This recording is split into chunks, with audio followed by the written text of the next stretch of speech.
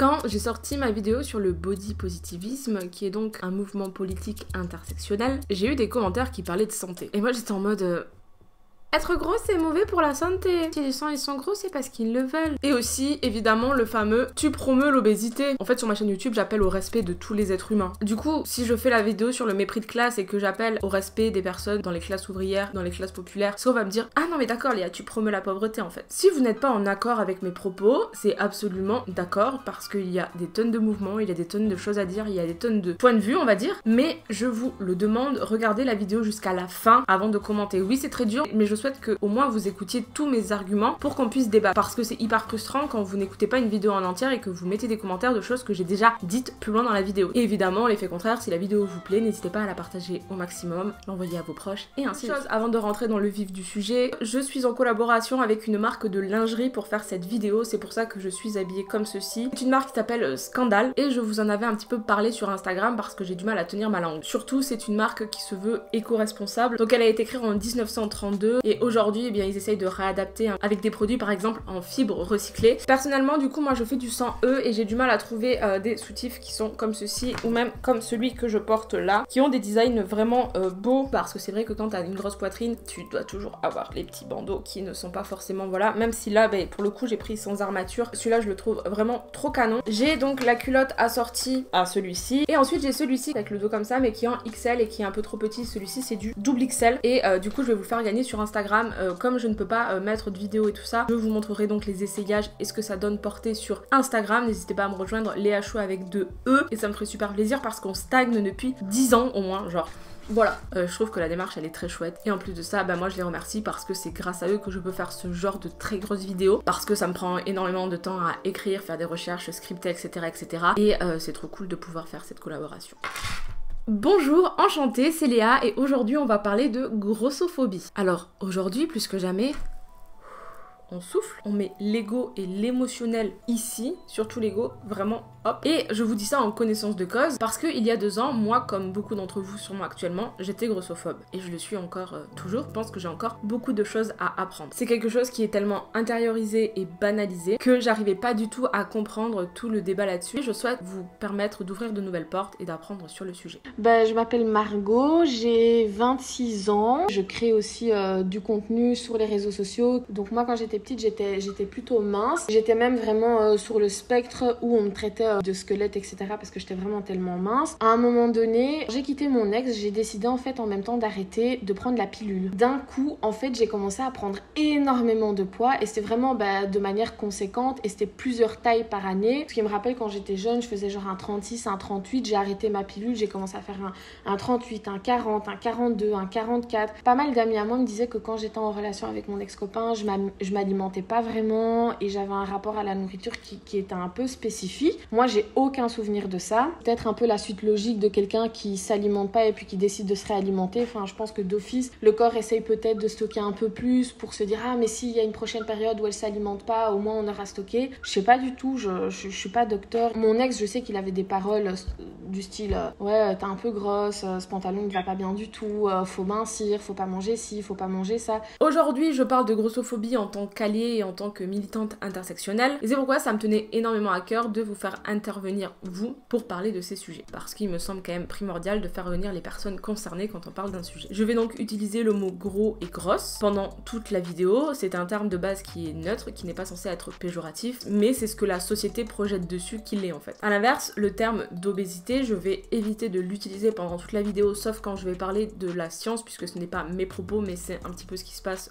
dans le monde scientifique. Mais l'obésité fait consensus et c'est de ça aussi qu'on va parler parce que l'obésité représente une maladie. Mais aujourd'hui on sait que toutes les personnes grosses ne sont pas malades et du coup c'est quand même hyper réducteur, hyper péjoratif et hyper violent de résumer toutes les personnes grosses à l'obésité puisque ce n'est pas une réalité. Je pense que comme beaucoup d'oppressions, on a tendance aussi à appuyer la lutte sur les personnes concernées. Donc c'est hyper important de donner la parole à des personnes concernées, d'écouter les personnes concernées. Mais je pense que c'est aussi important que les gens se responsabilisent sur leur façon de penser, sur leurs privilèges. On entend beaucoup, oui, mais tu sais, ça dépend du contexte, machin, on n'est pas tous déconstruits de la même manière, etc. Quand t'es mal intentionné, malveillant, méchant avec une personne, au bout d'un moment ça relève de ta responsabilité. Et du coup on est tous responsables face aux oppressions. Ça veut pas dire qu'on doit tous prendre la place des autres pour parler. Et si je dis quelque chose qui est problématique, quand on vient me voir et qu'on me dit ce que t'as dit est problématique, bah je me remets en question. Je rejette pas de but en blanc la personne qui vient me dire c'est problématique. Pour répondre à la fameuse question quand sommes-nous gros, puisqu'elle est revenue aussi beaucoup dans la vidéo du body positivisme, en fait tu es considéré comme gros quand ton IMC dépasse les 30. En 1832, le statisticien et sociologue belge Adolphe Quetelet présente à l'Académie royale de Belgique un mémoire intitulé Le poids de l'homme aux différents âges. Pour la première fois, quelqu'un s'intéresse à la distribution de poids parmi les âges. Il y a pas mal de débats dans le sens où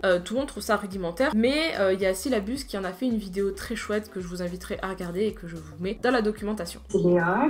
J'ai toujours été en surpoids, voire en obésité pour mon âge. Chez nous, c'est génétique. Je mange mes émotions, en fait. J'ai beau avoir fait des régimes, vu des diététiciennes, etc., ça n'a rien changé. J'ai toujours fait du sport, des sports assez intenses comme le rugby ou la natation, etc.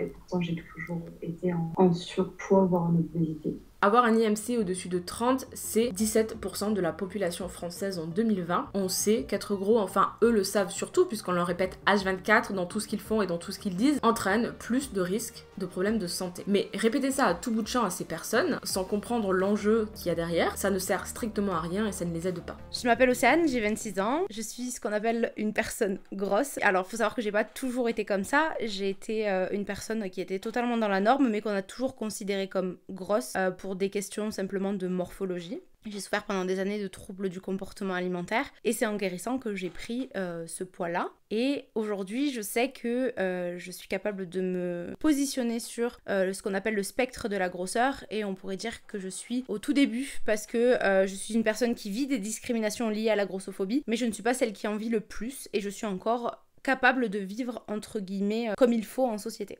L'exemple le plus parlant pour comprendre un petit peu la grossophobie, vous avez, imaginons, un bouton sur la joue et il y a une première personne qui vient vous voir et vous dit tu sais le bouton sur ta joue c'est dangereux, faut que tu fasses quelque chose. Donc là il y a une deuxième personne qui vient te le dire, troisième personne, quatrième personne et puis au cours de ta vie plein de personnes te disent que ce bouton là il faut que tu l'enlèves, il est cancérigène. Sauf que toi de ton côté bah t'essayes de l'enlever, tu fais plein de choses mais ça ne fonctionne pas, du coup t'as pas trop le choix de l'avoir. Et là du coup on te dit ah mais comme t'as ce bouton sur la joue, on va t'exclure de la vie sociale, on va te dire ah non mais désolé mais vu que t'as ça on peut pas t'embaucher en fait tu vois. Et ainsi de suite et tous les jours de ta vie entière, il y a des milliards et des milliards de gens et des TV et des médias et tout qui te rappellent que ce bouton-là, il est cancérigène et que c'est de ta faute et qu'il faut que tu l'enlèves.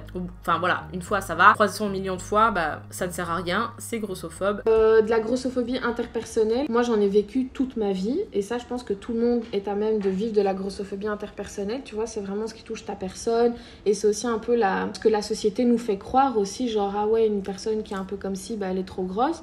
Donc ça beaucoup au début quand j'étais mince et quand j'ai commencé à grossir, la première vraie claque, c'était ouais quand j'ai été chez le médecin récemment. Tu vois quand t'es malade en Belgique, à un moment donné, tu dois aller chez le médecin conseil, donc de ta mutuelle, pour qu'il atteste en fait de ta situation. J'ai été là, je lui ai dit que ben voilà que j'étais en burn-out et que j'avais perdu énormément de poids suite à ça, j'avais perdu 10 kilos. Elle m'a félicité quoi, enfin tu vois, toute la discussion en fait elle s'est centrée autour de ah mais vous savez si vous continuez à perdre du poids, votre burn-out va se soigner, vous allez vous sentir mieux, vous pouvez instaurer un régime gommette. Quand vous arrivez à ne pas manger du chocolat, vous vous donnez une gommette verte ou rose, ça dépend. Là, c'est vraiment la première grossophobie médicale que j'ai vécue parce qu'elle a pas essayé de comprendre ce que j'avais. Je sais pas, genre oui, je connais un médecin qui traite les burn-out, il y a des centres de jour, vous pouvez faire des activités. Rien du tout. Rien du tout. Et je me suis un peu sentie comme une grosse merde. On se rend compte que c'est systémique parce que je pouvais pas la contredire parce que la contredire, c'est potentiellement perdre mon allocation maladie en fait. Du coup, j'ai eu mes premières règles à 10 ans. J'ai eu des horribles douleurs. Moi, j'étais persuadée d'avoir quelque chose. Genre, je le ressentais au fond de moi. Du coup, on a décidé d'aller consulter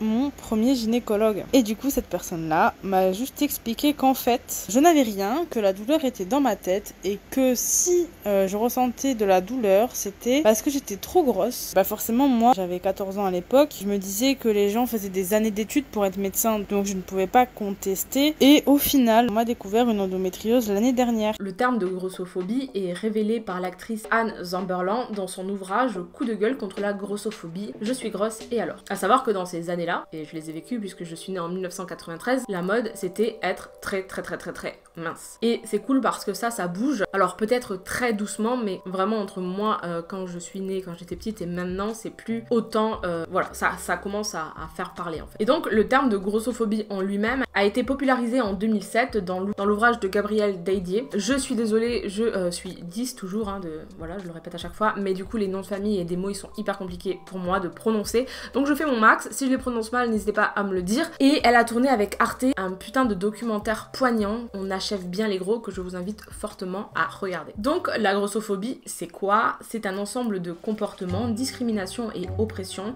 manifestés à l'encontre des personnes grosses. C'est un problème politique, social et moral. Alors la grossophobie, tout comme le racisme, le sexisme, l'homophobie et ainsi de suite, ce n'est pas du genre bah non mais moi j'insulte pas les personnes grosses du coup je suis pas grossophobe. Enfin ça s'appelle juste vivre en communauté, c'est de la bienséance. C'est pas non plus bah moi j'ai pas de problème avec les gros parce que moi j'ai un ami gros. Et je le précise aussi, c'est pas non plus je suis gros donc je ne suis pas grossophobe. Ça n'a aucun sens, il faut arrêter de répéter ça dans tous les combats idéologiques. Moi j'étais une femme et j'étais sexiste et je connais plein de femmes qui sont hyper sexistes. Et parfois on m'envoie des DM comme ça qui sont pas sollicités, genre oui si tu perdais quelques kilos tu te sentirais mieux, moi j'ai été une ancienne grosse, moi j'ai fait une chirurgie, ça a changé ma vie, tu vas voir si tu fais la même chose ça va être la même pour toi. Et j'étais en mode ok. Je vais pas les pointer du doigt mais les anciennes personnes grosses qui sont passées par des régimes, des restrictions alimentaires, qui sont passées par des chirurgies, c'est les pires grossophobes envers les personnes qui sont toujours grosses actuellement et qui veulent juste exister. Je pense que c'est aussi beaucoup de la grossophobie intériorisée, tu vois. On vit tous la pression de la société et eux aussi le vivent. Je pense qu'aujourd'hui, même quand t'es déconstruit au niveau de la grosseur et de la grossophobie, il faut être à même de comprendre que d'autres personnes mincissent ou prennent la voie des régimes et des chirurgies bariatriques parce qu'en fait, ils se sentent juste trop oppressés par la société. J'en profite aussi pour mettre une petite parenthèse ici pour expliquer donc le concept de minsophobie. Il est très différent de la grossophobie, mais je pense que comme on m'a posé la question, ça serait cool de vous en parler. En fait, les injonctions à la beauté font qu'on reçoit toutes et tous des commentaires sur notre physique, que ça soit quand on est gros, quand on est mince. En fait, ça s'appelle du body shaming. Et le body shaming, c'est violent, ça fait mal, c'est pas cool, c'est vexant, ça fait perdre confiance en soi. Enfin bref, c'est quelque chose de terrible. Et ça, on le remet pas en doute, c'est certain. Mais cependant, une personne mince, à l'inverse d'une personne grosse, n'est pas discriminée à l'embauche, peut se mouvoir dans l'espace public sans avoir de problème, trouve des vêtements à sa taille. Peut-être que parfois, je me dis purée, si j'étais plus mince, ce serait plus facile pour m'habiller parce que genre réellement, maintenant quand je sors en ville et que j'ai envie de m'acheter un truc, malheureusement, je vais que chez Primark parce que je sais pour sûr à 100% je rentre, ils ont du 48, tu vois, donc ils ont ma taille. Quand tu sais qu'il y a 8,6 millions de personnes qui sont grosses, où sont-elles dans les médias, dans l'espace public? On les voit si peu en fait. Elles sont très peu représentées, elles se cachent, elles sont cachées à l'inverse des personnes minces. Donc le surpoids, à l'inverse du sous-poids, peut être considéré comme un handicap social. De plus, en ce qui concerne le poids, on retrouve donc l'effet Pygmalion ou la prophétie d'auto-réalisation. C'est un concept proposé par Robert Merton. Donc c'est un effet qui provoque une amélioration des performances d'un sujet en fonction du degré de croyance en sa réussite venant d'une autorité ou de son environnement. J'ai 29 ans et j'ai été victime de grossophobie. Une grande partie de mon enfance et de mon adolescence. De la famille la plus proche, c'est-à-dire que c'est pas tonton Jaco qu'on voit tous les 3 ans, mais c'était des membres de ma famille que je voyais très régulièrement, au moins une fois par semaine. Ça m'a détruit. C'est triste de voir que des adultes, comme la personne qui m'a fait ça, puissent faire ça. En fait, à une enfant, me priver de nourriture par rapport aux autres, j'avais pas le droit de manger la même chose que les autres, je me faisais moquer, réprimander parce que j'osais, mon Dieu, saucer mon assiette à la fin d'un repas. En fait, ça me fait rire, mais c'est pas drôle, c'est même triste, c'est affligeant, c'est scandaleux, c'est injuste. Par exemple, vous prenez les ados qui sont gros, grosses, ils vont plus échouer parce que comme ils sont gros, en fait ils sont persuadés qu'ils sont déjà foutus et que du coup ça sert à rien quoi. L'adolescent gros est triplement victime. Premièrement parce qu'il est discriminé, deuxièmement parce qu'il est incité à comprendre qu'il en est le coupable, et enfin parce qu'il en finit à accepter son traitement en le trouvant juste et normal. Et c'est aussi donc pour ça qu'on peut être gros et grossophobe. C'est très dur parce que j'étais victime de harcèlement à cause de mon poids très tôt, en primaire déjà. C'est des petits trucs, mais tout de suite les surnoms baleine, vache sont très tôt revenus. Par exemple, faire de l'EPS au collège, c'était un enfer parce que il fallait courir, etc. Et t'as toujours les méchants du groupe en mode allez, la grosse vache, continue à pourrir, c'est comme ça que tu vas perdre du poids, etc. Mais c'est super violent, surtout au collège. Déjà, quand tu es une personne dans les normes sociales, le collège, c'est une période compliqué, difficile, où tu dois prendre sur toi, où tu dois prendre confiance en toi, où tu dois commencer à... Enfin, tu grandis, et du coup, quand tu es gros, c'est d'autant plus difficile, sachant que tout le monde te répète en fait que tu es une... Et on sait très bien que l'adolescence et l'enfance, c'est des périodes charnières dans la construction d'un adulte. Et on le rappelle que très loin devant les préoccupations de la santé, parce que oui, gna gna gna, être gros c'est mauvais, la principale raison pour laquelle les individus font des régimes, des rééquilibrages alimentaires, tentent de perdre du poids, sont d'ordre social et esthétique. Plaire et se plaire en fait. Si la société n'était pas grossophobe, t'aurais pas peur de grossir, hein, parce que ce serait un non-sujet. Mais là, le corps gros n'est pas un non-sujet, donc oui, c'est clairement de la grossophobie. Même avoir l'envie de maigrir, hein. Tout le monde dit oui, mais des fois l'envie de maigrir, elle est pas juste grossophobe, c'est juste parce qu'on a envie de se sentir mieux, plus à l'aise dans son corps, dans ses mouvements et tout. Non, c'est de la grossophobie en fait. Parce qu'ils ont peur d'être gros. Et pourquoi ils ont peur d'être gros? Parce que la société n'aime pas les gros. Voilà, on a la réponse. Moi, au début, je me disais beaucoup ça. Je me disais, purée, j'ai perdu en souplesse, je me sens pas bien. Grossir, c'est pas confortable. Mais en fait, c'est juste que mon corps était en train de s'adapter. Et petit à petit, j'ai récupéré ma souplesse. Je me suis adaptée à la forme de mon corps. Par exemple, les restrictions alimentaires font désormais partie de la panoplie de la préadolescente. Et comme je l'ai déjà dit dans la vidéo sur les régimes, avec un taux d'échec énorme, qui causerait pour les personnes qui n'ont pas de problème de poids et qui sont dans les normes, plus de problèmes de santé sur le long terme. Toute ma vie, de toute façon, j'ai entendu tu vas ressembler à ton père, fais attention, tu peux pas manger comme ça, finis pas ton assiette, faut pas te resservir, tu manges trop gras, tu manges trop ci. Ce qui faisait que j'ai encore des vagues souvenirs où je me cachais dans ma chambre, j'achetais, je me rappelle très bien, des chips poivre sel, des saucissons, de l'ice tea pêche, des Kinder Bueno, et ça c'était vraiment mon combo gagnant pour le manger dans ma chambre et que personne me fasse chier. Pas que j'avais absolument un problème avec la nourriture, mais c'est juste que moi ça me faisait chier en fait qu'on me dise ça quoi. Et pour reprendre les propos de Germov et William, si pandémie ou épidémie il y a, c'est plutôt une épidémie de régime que d'obésité. Quasi tout le monde fait un régime ou un rééquilibrage alimentaire ou attention à ce qu'il mange, etc., etc. Mais c'est sûrement un des facteurs du développement du surpoids. Ils disent pas que des fois le poids il vient d'un problème de santé, tu vois. Ça, jamais ça vient à l'idée des gens. Si t'es gros, c'est forcément que tu fais pas de sport et que tu manges un McDo tous les jours. Et ça, c'est encore malheureusement une idée qui est ultra répandue. Il y a tellement de facteurs qui fait que tu peux prendre du poids. Et ça, les gens, ils ont tendance à l'oublier. C'est pas que le facteur entrée-sortie de la bouffe. Hein. Honnêtement, j'ai jamais autant peu mangé de ma vie que depuis que je suis guérie des TCA. Aussi, évidemment, la stigmatisation a un impact plus fort sur les femmes que sur les hommes, parce qu'ils sont moins soumis aux impératifs corporels. Et oui, parce que dans ce contexte de tyrannie de la minceur, il est interdit aux femmes de devenir grosses et massives. Il faut qu'elles soient douces, discrètes, qu'elles fassent pas de bruit, qu'elles soient toutes petites, qu'elles fassent pas trop de vagues. Elles doivent prendre le moins de place possible dans l'espace public, à l'inverse des hommes qui, eux, ne cessent de maximiser le leur. J'ai toujours été une femme grosse. J'ai retrouvé dans mon carnet de santé des notes de médecins qui conseillaient à ma mère de me faire des régimes. Pour comparer, il y a eu des naissances dans ma famille d'enfants bien plus lourds que moi. Bon, évidemment, c'était des garçons et qui n'ont pas eu ce problème-là d'être gros, quoi. Ainsi, de nombreuses femmes utilisent du temps, de l'argent, une grande énergie physique et intellectuelle pour prendre soin de leur apparence. Et oui, se maquiller, se faire belle, s'apprêter, ça demande beaucoup de ressources. Et pas que se laver les cheveux, ceci, ça, se faire les ongles, etc. Franchement, c'est tout un travail et tout un art en vrai. Évidemment, prendre soin de son apparence selon les normes dominantes qui sont donc validistes, sexistes, racistes et grossophobes. Mais on parlera de beauté plus en détail un jour. Enfin, moi j'ai déjà parlé de la vidéo sur le maquillage que je vous mettrai ici. Peut-on réellement se maquiller pour soi? En tout cas, rester mince c'est un non-jeu car ça permet aux femmes d'éviter une stigmatisation en raison de leur corpulence, qui pourrait donc s'ajouter aux injonctions déjà subies.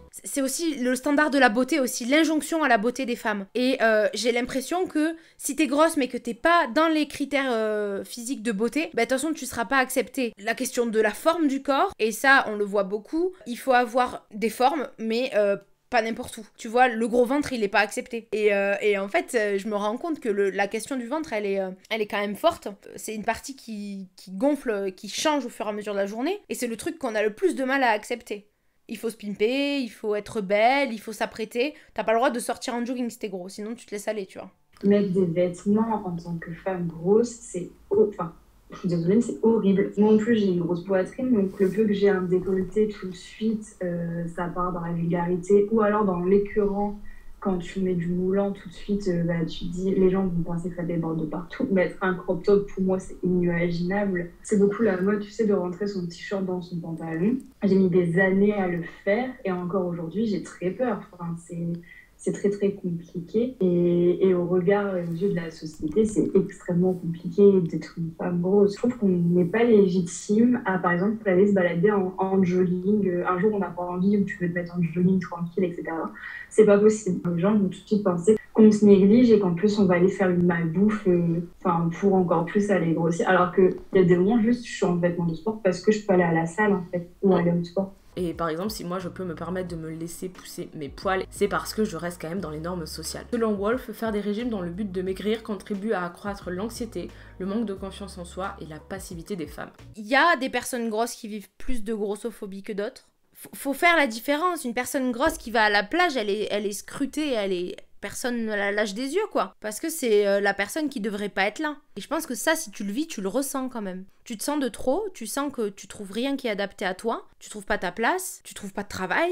Il y a tellement de choses qui te le font sentir, tu le sens, tu le sais. Je fais une aparté, mais par exemple, je prends beaucoup les transports en commun parce que je suis sur l'île et l'île, c'est impossible en voiture. Juste m'asseoir sur les places du métro. En plus, les places sont vraiment très petites. Forcément, tu te dépasses un peu. Ensuite, les gens te regardent en mode, mais non, va debout, en fait, tu prends trop de place, c'est pas possible. Tout est triqué en plus, t'essayes de faire au mieux, alors c'est super compliqué. Je suis debout tout le temps, j'ai besoin de m'asseoir aussi, et en fait, du coup, t'as l'impression de gêner tout le monde parce que justement, t'as pas la bonne morphologie et t'as pas le bon poids, quoi. Et de plus, même si c'est un sujet très tabou, on retrouve le fétiche autour des femmes grosses. Dans les séries et les films, la personne grosse, comme je n'ai parlé tout à l'heure, elle y est pas beaucoup, mais quand elle y est, c'est toujours la bonne copine, celle de qui on se moque, mais c'est jamais la meuf à qui on présente à la famille, etc. Ou c'est la meuf qui veut faire un régime et qui devient belle à la fin quand elle a perdu du poids. Mais en fait, et après on se voit plus ou je te tiens pas la main dans la rue, c'est pas possible, je veux pas qu'on me voit avec toi, etc. Pour aller plus violemment, j'ai eu des ex qui, par exemple, voulaient un rapport, moi je voulais pas, et en fait ils m'ont clairement dit ouais mais qui va bien vouloir avec toi sauf moi, donc quand je veux, en fait t'es obligé de te soumettre. À chaque fois, ces hommes-là, quand ils se retrouvaient de nouveau en groupe, ils n'assumaient pas. Et limite, ils se mettaient de nouveau à m'insulter parce que, voyons, une femme grosse, on peut pas se mettre en couple sur du long terme avec parce que c'est super mal vu. Que vont penser mes potes si je sors avec une femme grosse? Du coup, j'ai déjà eu des relations avec d'autres femmes. Et ce problème-là, je ne l'ai retrouvé qu'avec des hommes. Et du coup, finalement, la grossophobie prend plein de formes. Comme le regard insistant, l'incapacité à s'asseoir dans les transports en commun, le problème dans les hôpitaux, pas de vêtements à la bonne taille, le fait qu'on n'a pas le droit de dire le mot grosse ou qu'il y ait un malaise autour de ce mot. Évidemment, on a la galère à l'embauche et une tonne de clichés associés, genre les plus courants sont donc la paresse, la voracité, la fainéantise, le manque d'intelligence ou encore l'immoralité. Je sais que ça a été souvent des sujets de discussion à la fin de mes contrats où mes collègues me voyaient arriver au début et se disaient que j'allais pas réussir, donc ça a été le cas d'un contrat en restauration. Un de mes collègues a fini par m'avouer que quand je t'ai vu arriver la première fois, je pensais pas que t'allais t'en sortir parce que t'étais grosse. Enfin, il a pas dit comme ça, il a choisi le mot enrobée ou forte, je me rappelle plus exactement. Mais en gros, c'était ça le message. C'était, t'es grosse, je pensais pas que t'allais t'en sortir en service à la restauration. Je me suis fait mal au niveau de la cheville. Pour certains médecins, c'était juste parce que j'étais en surpoids. En fait, j'avais une fêlure au niveau du tendon d'Achille. J'avais des trucs beaucoup plus complexes. Pour eux, c'était forcément le poids. Ils me disaient, mais mademoiselle, j'avais 14 ans, il fallait déjà que je fasse une sleeve. Forcément, il y a des problèmes, c'est prouvé, etc., etc. Mais il faut pas tout ramener à ça parce qu'en fait, au bout d'un moment, déjà, c'est super dévalorisant pour nous. Et il y en a qui vont très bien, pas de cholestérol, de problèmes cardiaques ou des choses comme ça. Pourtant, je fais le poids que je fais, quoi. Donc, Évidemment, à savoir que ces termes associés à ces personnes grosses, dans une société donc capitaliste, sont très mal vus parce qu'ils sont vus comme des personnes qui volent les ressources aux autres. Sauf que Albert G. Stunkard a réalisé une méta-analyse à partir de 144 études publiées dans les revues scientifiques. Et donc, il a mis en lumière que dans les pays en voie de développement, petit disclaimer, je ne suis pas du tout adepte de ce mot en voie de développement, etc. Je savais pas trop comment le remplacer, ça a été un grand débat sur Instagram. Enfin, tout le monde dit, ok, c'est pas ouf, mais en fait, je trouve pas d'autres termes pour le remplacer. Dans les pays en voie de développement, on retrouve le surpoids dans la haute échelle sociale. Et ceci, toutes sections confondues. Et ça, dû à 3 causes principales. Donc, les 2 premières résultent des modes de vie, des dépenses énergétiques, et la dernière serait, selon eux, la représentation qui valorise les corps gros, associée donc à une certaine aisance et une beauté. Et donc, à l'inverse, dans les pays dits développés, c'est-à-dire c'est-à-dire donc par exemple le nôtre, et eh bien c'est l'inverse. Les personnes grosses se retrouvent plus fréquemment dans les classes populaires et dans le bas de l'échelle sociale, notamment beaucoup plus présentes chez les femmes à faible revenu. Et donc l'impact des positions sociales dans le surpoids serait principalement, mais pas non plus exclusivement, dû du coup au mode de vie. Et oui, parce que, on le sait, notre classe sociale influence nos goûts et nos pratiques alimentaires, ainsi évidemment que nos activités physiques. Je veux dire, quand vous dites foot et golf, vous l'associez pas du tout à la même classe sociale. Et on sait donc depuis longtemps que l'un et l'autre varient en fonction de notre position sociale. Et on sait aussi que les personnes grosses ont un accès à l'enseignement supérieur plus faible que les personnes non grosses. Et ce que j'entends beaucoup dans le débat sur tout ce qui est la grossophobie, c'est « Oh c'est bon, on va pas s'adapter à eux, ils ont qu'à faire un effort ». De un, le fameux on va pas s'adapter à eux, je le trouve plutôt marrant, sachant qu'aujourd'hui, avec ce qu'on a eu et notamment la crise du fameux coco, ceux qui ne voulaient pas aller se faire...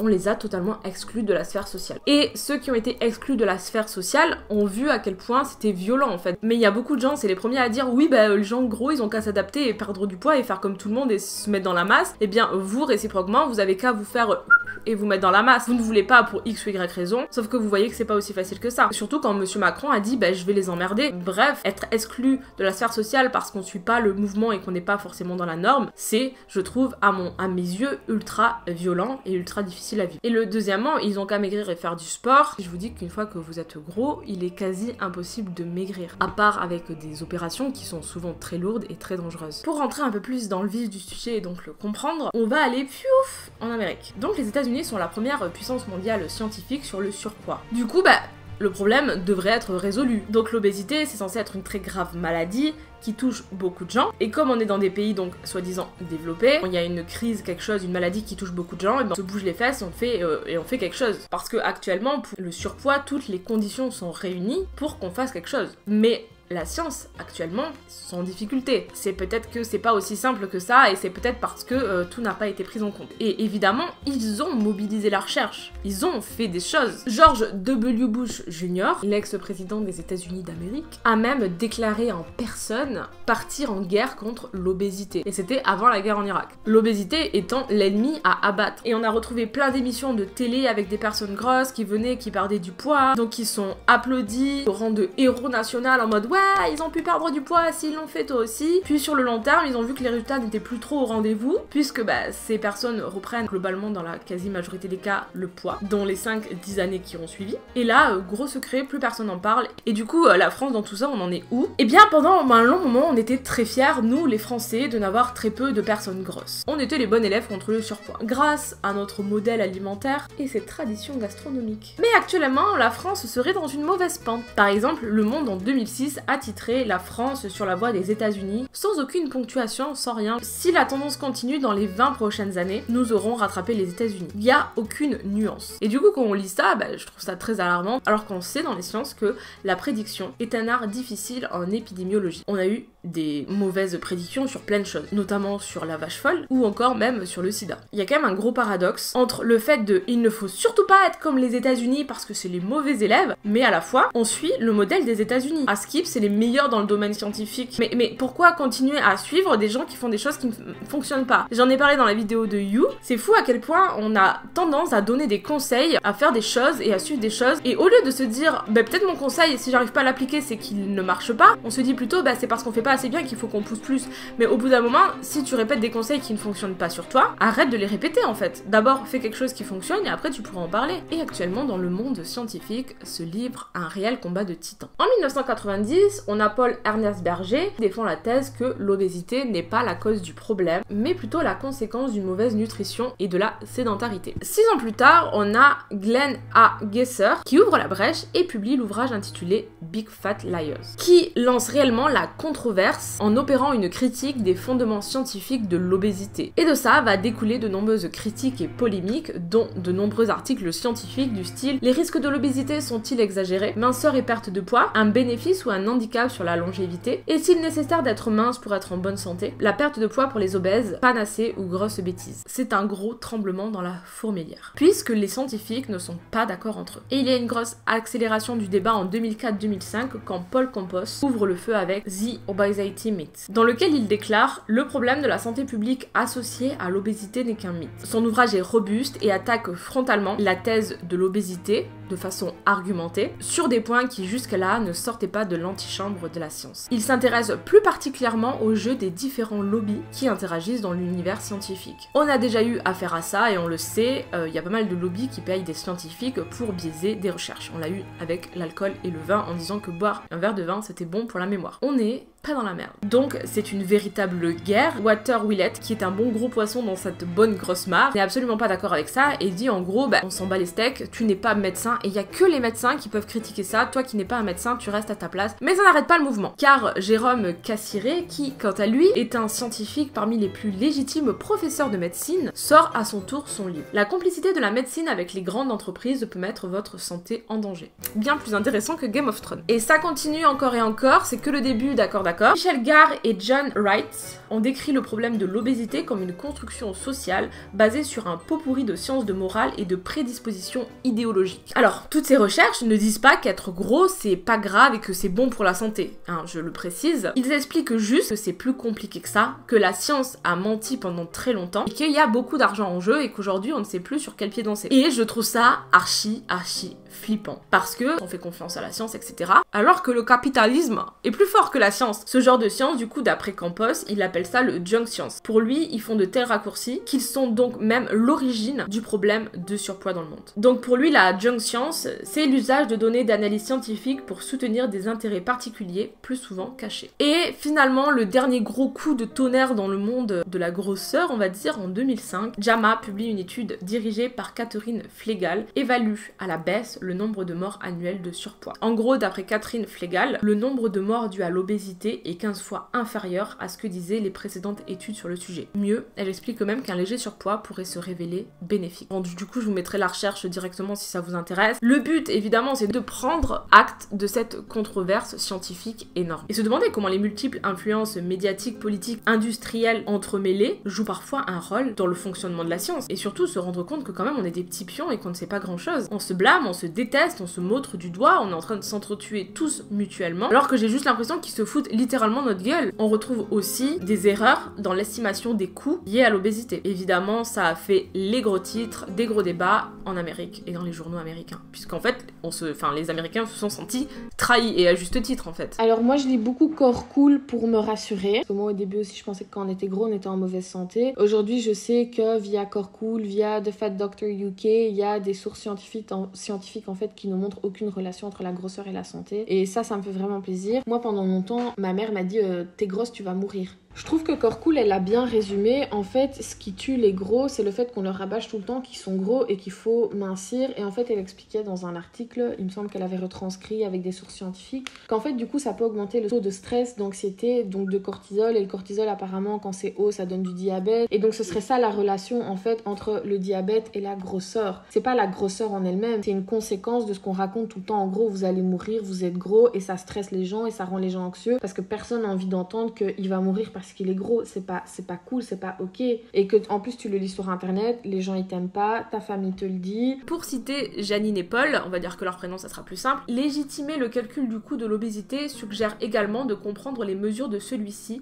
et de la recherche irrationnelle qu'on accorde à la minceur. Ils ont quant à eux dessiné les contours du coût des régimes qu'ils évaluent à 30 milliards d'euros annuels aux États-Unis, en tout cas en 1999. Et si les stigmatiser, les opprimer et les faire culpabiliser fonctionnait, pourquoi il y a toujours de plus en plus de personnes qui se retrouvent en surpoids? Eh bien, peut-être parce que ça ne marche pas. Parce que non, les gens gros ne sont pas forcément plus feignants que vous, ne mangent pas forcément plus mal que vous, ils ne sont pas forcément plus sédentaires que vous. Et personnellement, je connais beaucoup de personnes grossophobes, et du coup souvent des hommes qui le sont. Et je me dis, pour eux, le déni total de la biologie quand il s'agit de poids. Du coup, mes potes, ils mangent H24 fast-food, ils sont quasi tous sédentaires. Les légumes, ça n'existe pas. Et si ils avaient du coup mon métabolisme, mon endométriose, eh bien il finirait gros. Mais encore une fois, les femmes n'ont pas la même masse graisseuse que les hommes. Personnellement, je fais du sport 4 fois par semaine, je mange socialement bien, mais la génétique et le fait que j'ai eu des TCA, mais si je continue à m'obstiner dans les régimes, dans la contrôle et à faire ça, je continuerai à avoir des compulsions alimentaires, à manger tout et n'importe quoi, et j'aurai de fortes chances de finir en surpoids. Et donc on part pas du tout sur le même pied d'égalité concernant le poids. Et pourquoi moi, je devrais me priver, me torturer à ne pas manger des choses, alors que d'autres personnes peuvent manger tout ce qu'elles veulent? C'est dégueulasse. Je vais pas passer ma vie à faire ça, en fait, ça n'a pas de sens. Du coup, je me permets des vannes sur mes potes qui sont grossophobes en leur disant « Oh là là, pour quelqu'un de grossophobe et qui s'inquiète autant pour la santé des gros, tu devrais peut-être te remettre en question. »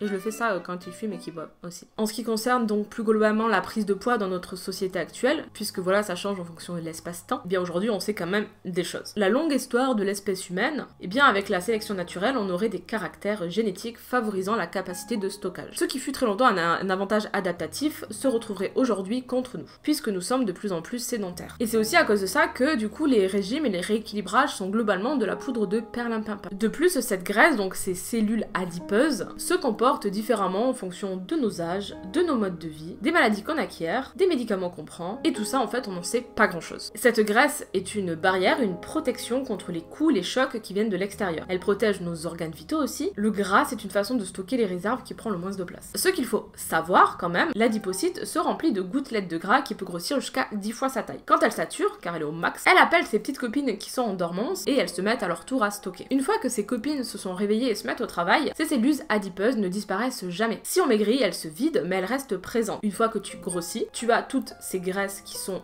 là, elles se multiplient, mais elles ne se divisent jamais, même quand tu perds du poids. Mais la graisse, c'est pas juste un petit placard d'énergie, c'est un véritable organe. Et là, on sait aussi que s'il y a trop de graisse qui se déplace sur les organes, eh bien ça favorise les maladies cardiovasculaires. Mais il y a beaucoup de si, dépend de quel pays tu viens, parce que t'as la graisse sous, t'as la graisse sur, t'as la graisse au niveau du ventre, enfin bref, je vous invite à lire Le charme secret de notre graisse. Aujourd'hui, on sait que d'un côté, on retrouve les besoins énergétiques qui sont réduits dans notre société, puisqu'il y a le chauffage l'hiver, la clim l'été, puis on a des emplois sédentaires, beaucoup de transports en commun, des voitures, beaucoup de temps passé devant les écrans, donc un style de vie qui dépend grandement d'une société capitaliste où on est de plus en plus amené à avoir de la dopamine facilement. Et ça serait un très long débat de venir en détail sur en quoi la société capitalisme favorise du coup le surpoids. De l'autre côté, du coup, on a les consommations alimentaires. Tout cela, évidemment, dans un contexte où le calorie est de moins en moins cher, où on trouve de la nourriture pas chère en bar, bien se nourrir, bien manger, etc. Ça coûte du temps et de l'argent. Et évidemment, on sait que faire de l'activité physique, c'est très bon pour la santé et c'est miraculeux. Mais ça reste quand même un gros privilège. Juste,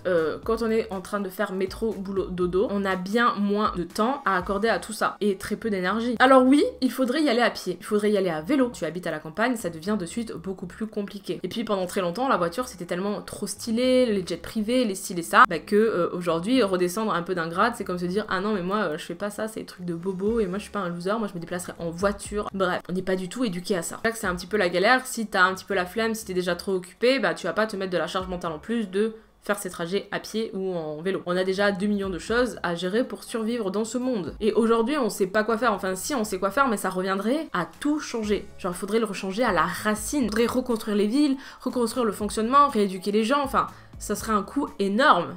Alors moi si j'aurais quand même une chose à dire, c'est que pour essayer peut-être de se détacher des standards de beauté, des standards de la minceur, ce serait pas mal par exemple de commencer à suivre des créateurs de contenu qui sont gros pour un peu diversifier son fil d'actualité et pour commencer à avoir l'habitude de voir différents corps, pour pas nous détester. Et c'est une déconstruction que tout le monde doit faire, même quand on est gros, la déconstruction elle n'est pas acquise et chaque gros te dira ouais c'est un chemin à faire de voir d'autres corps, d'accepter que le standard de beauté c'est pas la minceur, que du coup comme ils voient pas beaucoup de gros, quand ils voient un gros dans la rue, c'est directement oh mon dieu, enfin tu vois. Et puis dans le fond, de diaboliser certains aliments, ça permet aussi de vendre beaucoup de produits minceurs et ça c'est une aubaine. Tout ce combat sur le poids est avant tout un combat politique, scientifique et moral, comme je l'ai dit en début de vidéo. Mais nous, en tant que petits caca qu'on est, on n'a pas trop notre impact dessus, en fait, on fait déjà au mieux. Mais comme les enjeux politiques sont totalement dépassés, et qu'ils connaissent quand même les enjeux économiques qu'il y a derrière, ils préfèrent se dire « bouh, c'est la faute des gros ». Et donc, on pointe du doigt les causes individuelles, pour faire oublier tout ce qu'il y a en dessous de l'iceberg. Ce qui marche absolument pas aujourd'hui, c'est de continuer de stigmatiser les personnes grosses. La stigmatisation tend à transformer donc les victimes en un coupable, et constitue donc un facteur aggravant. Et nous avons donc notre cher monsieur Hervé Marvin Goffman qui a élaboré le concept de stigmatisation. Oui, la grossophobie, je le rappelle, c'est la stigmatisation des personnes grosses. Et ça se fait tout naturellement au cours des interactions sociales, puisque toi, tu as appris ce qui était dans la norme et ce qui ne l'était pas. Et l'étiquette est très vite collée sur les personnes étant déviantes ou non. J'ai l'impression que sur les réseaux, quand t'es une personne grosse, t'existes parce que t'es une personne grosse. Même quand je fais du contenu, comme je vais pas me maquiller, je vais pas m'apprêter pour prendre la parole, je vais rester très naturelle et en plus de ça, je suis une personne grosse, j'ai l'impression que j'ai 2 fois plus de mal à toucher une audience. Aujourd'hui, quand je crée du contenu sur TikTok ou sur Instagram par rapport aux animaux, je pense que c'est utile en fait de faire autre chose et de pas s'auto-enfermer dans cette case-là. Je veux continuer de militer contre la grossophobie et j'ai des discussions des fois avec des abonnés qui peuvent être parfois très jeunes parce qu'ils me suivent par rapport à mes chats, ils me suivent alors qu'ils ont 10, 12, 14 ans et ça m'arrive souvent d'utiliser un vocabulaire en disant bah voilà, moi je suis grosse, c'est comme ça, machin. Et de suite il y a ce truc, ah mais non, mais t'es pas grosse, t'es trop belle et tout. J'ai pas dit que j'étais moche, j'ai dit que j'étais grosse. Je veux réussir à sortir de cette case où je dois prouver que je vaux quelque chose, où je dois prouver que je suis capable de faire des choses, d'exister outre ma condition de femme grosse. Et une fois attribuée, l'étiquette d'anormalité, à elle seule, justifie une série de discriminations sociales pour l'exclusion plus ou moins sévère de la personne. Et ce qui est le plus incroyable dans tout ça, c'est que quand tu es déviant, eh bien,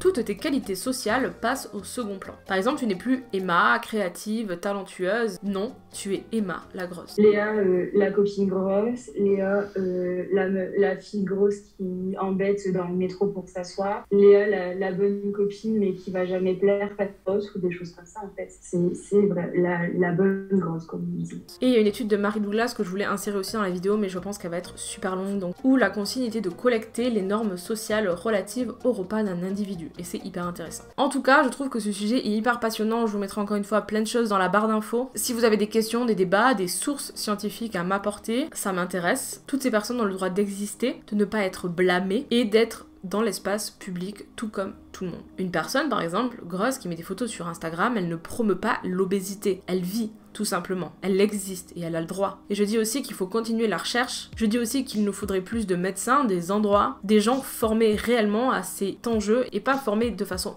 hyper conservatrice avec l'ancienne image qu'on a du surpoids. Et aussi qu'on arrête de répéter en boucle qu'être gros, c'est être en mauvaise santé. Et je dis aussi que la plupart d'entre vous, vous en battez réellement les couilles de la santé de ces gens. Et que vous faites juste semblant pour exprimer votre grossophobie et votre haine envers les personnes grosses. Parce que vous êtes quasi tous focus sur votre petit nombril, sauf quand il s'agit de blâmer des personnes en surpoids. Par moment, je ressens l'envie d'être mince. Je pense que c'est plus une question de regard de la société. En fait, me dire que tout serait plus simple si j'étais plus mince. Par contre, pour rien au monde, je changerais mon parcours de guérison. Le corps que j'ai aujourd'hui, je l'accepte, je l'aime. Je sais que je lui ai fait vivre des choses horribles et je n'ai plus envie de le changer. Ça m'arrive aussi d'avoir des petites insécurités corporelles où je vais me sentir mal. Une petite voix qui va me dire ah tiens tu vas perdre du poids ou ah tiens tu vas prendre du poids. Et ça je pense que c'est les résidus un petit peu des TCA qui sont là, qui sont plus là par habitude, qui finissent par s'estomper. Peut-être qu'un jour ils disparaîtront totalement, peut-être pas. Mais je sais que cette voix, je sais la cibler et l'ignorer. Et l'anorexie, ce n'est pas être mince, c'est une maladie mentale, j'ai fait une vidéo dessus. Et oui, donc tu peux être gros et anorexique. Et en plus de ça, devenir gros, ça peut arriver à tout le monde, qu'importe l'âge, ce que vous allez vivre, c'est possible qu'un jour vous devenez une personne grosse. Enfin, surtout par rapport aux femmes grosses, il faut avoir confiance en soi parce qu'on n'est pas moins méritante que quelqu'un d'un poids normal ou des choses comme ça. Le pire, c'est de se comparer aux autres en disant oh je veux ce corps-là ou ces choses comme ça. Enfin, ça c'est pas... On est nous et il faut apprendre à s'aimer soi-même. C'est pas parce qu'on n'arrive pas à maigrir ou des choses comme ça que c'est forcément notre faute ou qu'on fait rien. Il y a tout qui rentre en jeu, la génétique, les hormones, enfin tout ça. Et il faut juste essayer, même si c'est très dur, de s'aimer soi-même et de vivre avec soi. Évidemment, personnellement, je travaille aussi sur ma grossophobie et cette vidéo m'a beaucoup plu à faire et m'a beaucoup intéressée. Et je remercie amplement les personnes qui ont participé à cette vidéo. Je remercie aussi le sponsor de la vidéo qui est donc Scandale, la marque de lingerie. N'hésitez vraiment pas à aller faire un tour. J'espère que cette vidéo vous aura plu. Je vous souhaite un très bon week-end et je vous dis pas à bientôt. Si peut-être une belle place.